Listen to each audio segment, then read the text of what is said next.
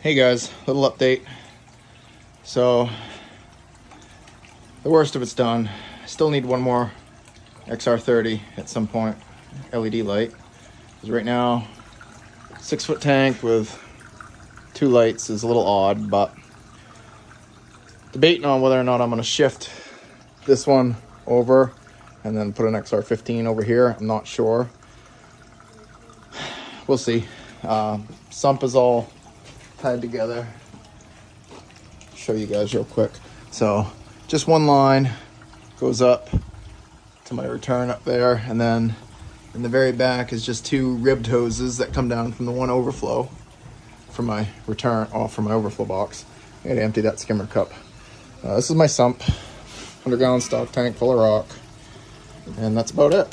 So, and corals are all still doing good. These corals are all still doing good.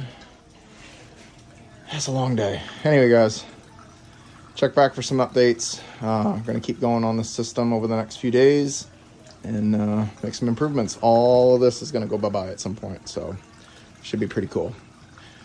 Downside is I did have to take my shelf down because of the lights. I'm kind of bummed about that, but I'll have to rebuild that. So anyway, hope you guys enjoy.